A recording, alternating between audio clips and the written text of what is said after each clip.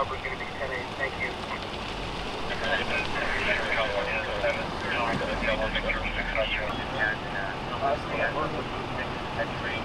John, William, 97. Party's going to be out at 1402 Westwood.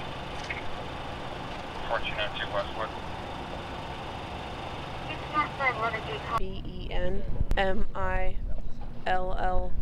Benmiller. What I see behind me, I just see a bunch of police boats right now trying to help this boat that was on fire. Me and my family, we were at our house just playing ping pong, and then suddenly we just heard this boom. I was in my room working on my stuff, and then my grandpa runs out to the living room and says, "Everyone come here, there's a fire." And so I run out, and this boat's on fire. I'd say the fire was about as tall as like the police boats you see right now. Have you seen anything like this? No, nothing like it before.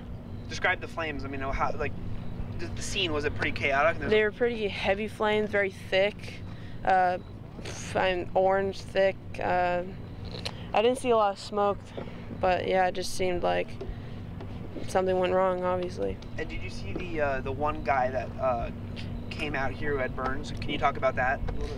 Well, he was bald, white. His hand was all dislocated. I don't know, he was probably right there at the explosion. His shoulder was dislocated, and I guess he had third-degree burns, from what I hear. Otherwise, I don't know. He looked pretty bad, like he was covered. Yeah, he was obviously in pain. He was yelling.